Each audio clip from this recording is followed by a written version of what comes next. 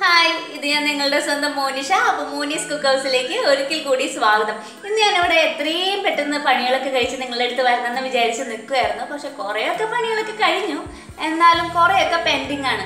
ഞാൻ ചോറ് വെച്ചിട്ട് കഞ്ഞിവെള്ളം പോലും കളഞ്ഞിട്ടില്ല. ഈ കഞ്ഞിവെള്ളം ഇരിക്കുന്ന ഇരിപ്പ് കണ്ടപ്പോഴാണ് ഞാൻ അതിൻ്റെ ഒരു ഹെൽത്ത് ബെനിഫിറ്റിനെ കുറിച്ചിട്ടൊന്ന് ബോധേഡായത്. സാധാരണ നമുക്ക് കഞ്ഞിവെള്ളം ഓർമ്മ വരുന്ന സമയം എന്ന് പറഞ്ഞിട്ടുണ്ടെങ്കിൽ നമുക്ക് എന്തെങ്കിലും അസുഖം വരുമ്പോഴാണ്. അസുഖം വരുമ്പോൾ എല്ലാവരും പറയും ഉപ്പിട്ട് കഞ്ഞിവെള്ളം കുടിക്കുന്നത്. അപ്പോൾ അല്ലാത്ത സമയത്ത് നമുക്ക് എങ്ങനെ ഈ കഞ്ഞിവെള്ളം നല്ല സ്വാദിഷ്ടമായിട്ട് കഴിക്കാം എന്ന് ആലോചിക്കുമ്പോൾ നമുക്ക് ഈ ഒരു ഹൽവയുടെ കാര്യം നിങ്ങൾക്ക് ഓർമ്മ വരണം. അതിന് വേണ്ടിയിട്ടാണ് ഞാൻ ഇന്നിവിടെ ഈ ഒരു റെസിപ്പി പരിചയപ്പെടുത്തുന്നത് തന്നെ. അപ്പോൾ ഈ റെസിപ്പി ചെയ്യുന്നതിന് വേണ്ടിയിട്ട് എന്തൊക്കെ ഇൻഗ്രീഡിയൻസാണ് വേണ്ടതെന്ന് നോക്കാം. അപ്പോൾ അതിൻ്റെ പ്രിപ്പറേഷൻ എന്താണെന്ന് നമുക്ക് നോക്കാം. അതിനു മുമ്പ് ഞാൻ ഈ ഹൽവ ഉണ്ടാക്കാനായിട്ട് പഞ്ചസാരയാണ് യൂസ് ചെയ്തിരിക്കുന്നത്. അപ്പോൾ അതിന് പകരം നിങ്ങൾക്ക് ശർക്കര വേണമെങ്കിൽ യൂസ് ചെയ്യാം. അതേപോലെ തന്നെ ഈ കാരമലൈസ് ചെയ്യുന്ന പ്രോസസ്സ് നിങ്ങൾക്ക് വേണമെങ്കിൽ ഒഴിവാക്കിയിട്ട് ഈ കഞ്ഞിവെള്ളം മാത്രമായിട്ട് ഹൽവയായിട്ടും കഴിക്കാം. അപ്പോൾ ഏതാണ് നിങ്ങളുടെ ഇഷ്ടം എന്ന് വെച്ചാൽ യുക്തി പോലെ ചെയ്യാം. അപ്പോൾ നമുക്ക് പ്രിപ്പറേഷനിലേക്ക് കടക്കാം.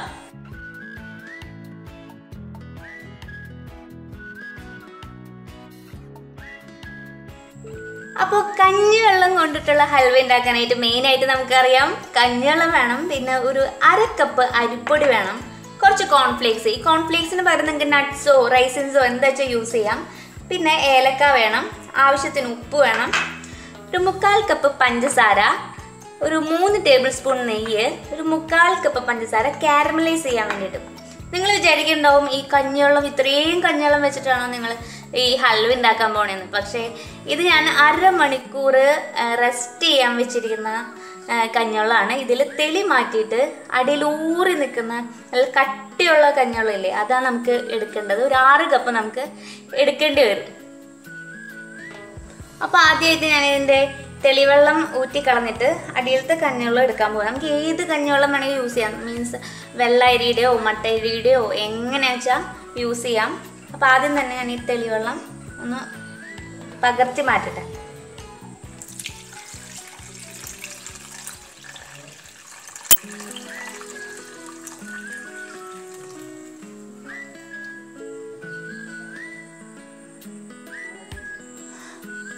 അപ്പോൾ ഇതൊരു 6 കപ്പ് നല്ല കട്ടിയുള്ള കഞ്ഞിവെള്ളമാണ്. ഒരു പിങ്ക് ഷെയ്ഡ് മട്ടരിയുടെ ആയതുകൊണ്ടാണ് ഒരു പിങ്ക് ഷെയ്ഡ് വന്നിരിക്കുന്നത്.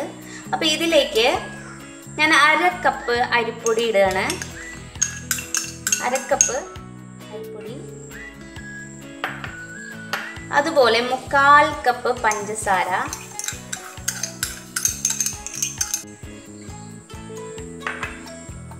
അതേപോലെ നമ്മളുടെ മധുരവും എല്ലാം ഒന്ന് ബാലൻസ് ചെയ്യാൻ വേണ്ടിയിട്ട് ഒരു 1/2 സ്പൂൺ ഉപ്പ്. ഇതെല്ലാം ഒന്ന് മിക്സ് ചെയ്തെടുക്കണം. നമുക്കൊരു വിസ്ക് ഉപയോഗിച്ചിട്ടോ അല്ലെങ്കിൽ ഹാൻഡ് മിക്സർ വെച്ചിട്ടോ നമുക്കിത് മിക്സ് ചെയ്യാം. ലംസ് തീരെ ഇല്ലാതെ നമുക്ക് മിക്സ് ചെയ്തെടുക്കണം.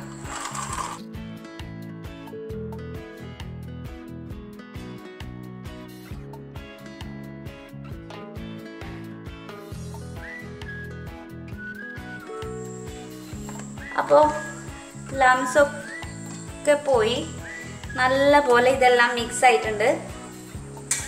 അപ്പോൾ അത്യാവശ്യം ഡീപ്പായിട്ടുള്ളൊരു പാൻ വെക്കുക. അതിലേക്ക് നെയ്യ് 3 സ്പൂൺ നെയ്യ് ആഡ് ചെയ്യുക.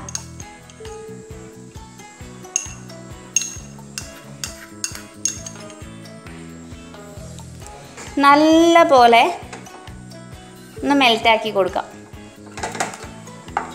ഒന്ന് മെൽറ്റ് ആവട്ടെ. അപ്പോൾ നെയ്യ് മെൽറ്റായിട്ടുണ്ട്. ഇതിലേക്ക് നമ്മളുടെ മിക്സ് നമുക്ക് ഒഴിച്ചു കൊടുക്കാം.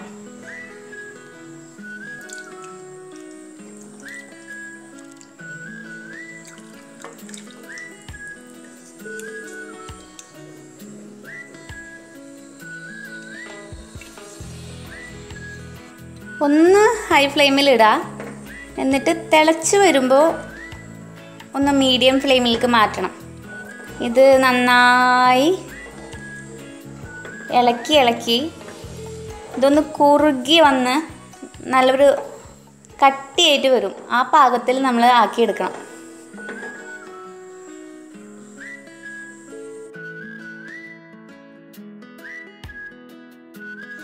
അപ്പോൾ തിളച്ച് തുടങ്ങിയിട്ടുണ്ട്. അപ്പോൾ നമുക്കൊരു മീഡിയം ഫ്ലെയിമിലേക്ക് ഇത് മാറ്റാം. എന്നിട്ട് നിർത്താതെ ഇളക്കിക്കൊണ്ടിരിക്കണേ. 2 ഏലക്കയുടെ കുരു ഞാൻ ഇടുന്നുണ്ട്, നമുക്കൊരു ഫ്ലേവർ കിട്ടാൻ വേണ്ടിയിട്ട്.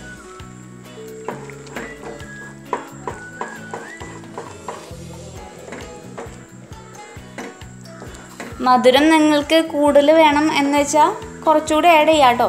എനിക്ക് പൊതുവേ മധുരം കുറവാണ് ഇഷ്ടം, അതുകൊണ്ടാണ് ഞാൻ അത്ര ഇട്ടത്.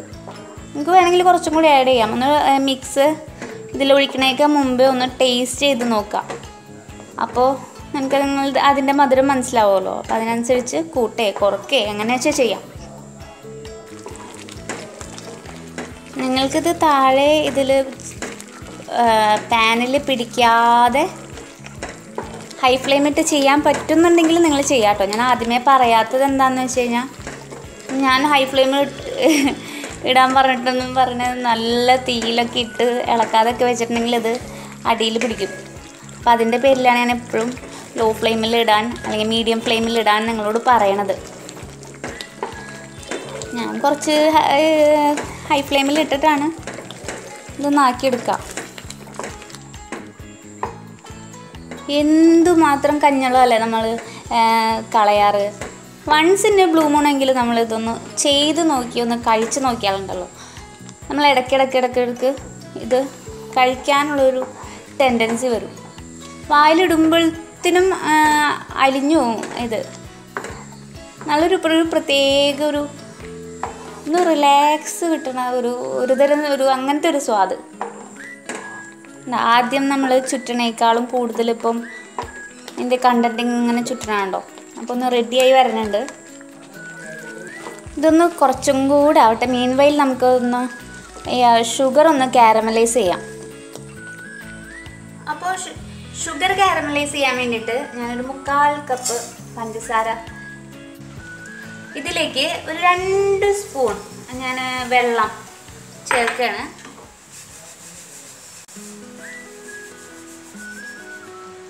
ഒന്ന് മെൽറ്റ് ആവട്ടെ.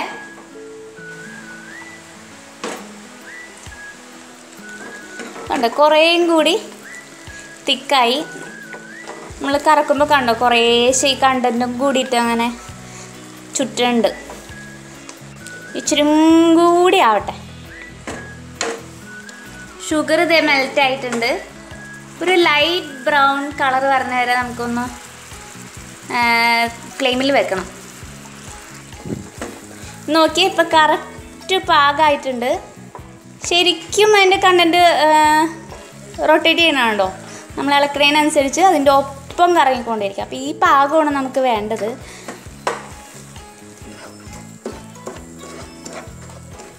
ഇത് കണ്ടോ ഒരു ബ്രൗൺ കളറായിട്ട് വന്നിട്ടുണ്ട്. ഒരുപാട് ബ്രൗൺ കളർ ആവരുത്, നമുക്കൊരു കയ്പ്പ് ഫീൽ ചെയ്യും.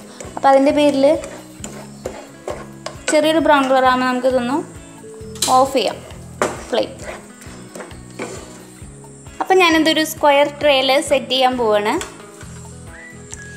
ആദ്യം തന്നെ കുറച്ച് ഓയിൽ ഒഴിച്ചിട്ട് മൊത്തം ഒന്ന് സ്പ്രെഡ് ചെയ്യാം. നമുക്ക് എടുക്കണ സമയത്ത് കറക്റ്റായിട്ട് നമുക്ക് കിട്ടാൻ വേണ്ടിയിട്ടാണ്.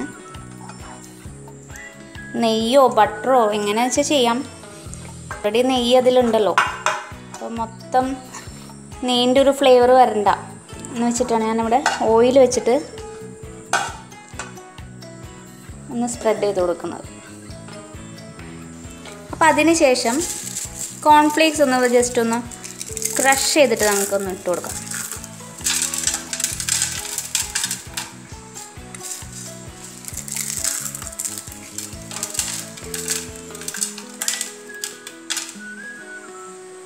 ഇതിലേക്ക് കാരമലൈസ് ചെയ്ത സിറപ്പ് കുറേശ്ശെ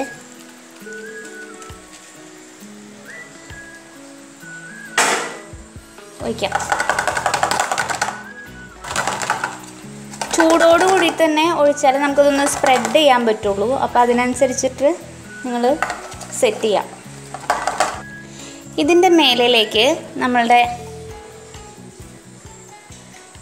കഞ്ഞിവെള്ളത്തിൻ്റെ മിക്സ് ആഡ് ചെയ്ത് കൊടുക്കാം.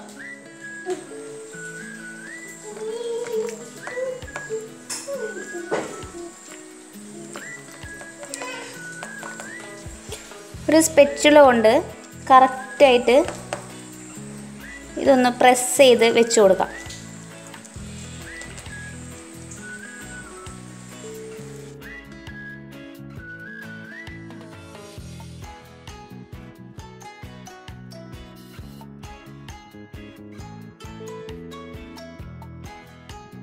അപ്പോൾ ട്രേയിൽ സെറ്റ് ചെയ്ത് കഴിഞ്ഞു. ഇനി ഇതൊരു 10-30 മിനിറ്റ് നേരം നമ്മൾ ഇതൊന്ന് റെസ്റ്റ് ചെയ്യാൻ വെക്കണം.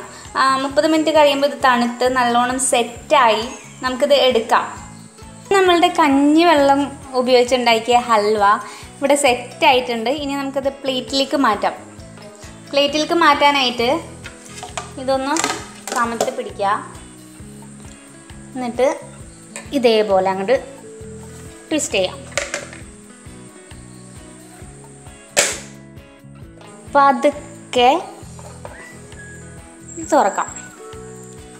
വാവ്, നിങ്ങൾക്ക് കാരമലൈസ് ചെയ്തിട്ട് മേലെ ഒഴിക്കണില്ലെങ്കിൽ വേണ്ട. ഞാനതൊരു ലുക്ക് കിട്ടണ്ടെന്ന് വെച്ചിട്ട് ഞാൻ ചെയ്തതാണ്. ഇത് കണ്ടോ, എങ്ങനെയുണ്ട്? സൂപ്പറായില്ലേ? അപ്പോൾ കഞ്ഞിവെള്ളം കൊണ്ട് ഉണ്ടാക്കിയ ഹൽവ ഇവിടെ റെഡി ആയിരിക്കുകയാണ്. ഇത് വായിലിട്ടാലുണ്ടല്ലോ അപ്പോൾ തന്നെ ഇങ്ങനെ അലിഞ്ഞു പോകുന്ന തരത്തിലുള്ളൊരു ടെക്സ്ചറാണ് ഇതിൻ്റെ. അപ്പോൾ കഞ്ഞിവെള്ളം നിങ്ങൾ കളയില്ലെന്ന് എനിക്ക് ഉറപ്പാണ്. നിങ്ങൾ എന്തായാലും ഇത് ട്രൈ ചെയ്ത് നോക്കില്ലേ? ഉറപ്പായിട്ട് ട്രൈ ചെയ്ത് നോക്കും. അപ്പോൾ എൻ്റെ വീഡിയോസ് എല്ലാം റെഗുലറായിട്ട് വാച്ച് ചെയ്യുക, ലൈക്ക് ചെയ്യുക, ഷെയർ ചെയ്യുക, കമൻറ്റ് ചെയ്യുക, കൂടാതെ ഫ്രണ്ട്സിനും റിലേറ്റീവ്സിനായിട്ട് റെക്കമെൻഡ് ചെയ്യുക. അപ്പോൾ അടുത്തൊരു റെസിപ്പി ആയിട്ട് ഞാൻ ഇനിയും വരുന്നതായിരിക്കും. അതിനു മുമ്പ് എൻ്റെ ചാനൽ ഇതുവരെ സബ്സ്ക്രൈബ് ചെയ്തിട്ടില്ലെങ്കിൽ തീർച്ചയായും സബ്സ്ക്രൈബ് ചെയ്യുക. അപ്പോൾ അടുത്തൊരു റെസിപ്പി ആയിട്ട് വരുന്നത് വരെ ടാറ്റാ.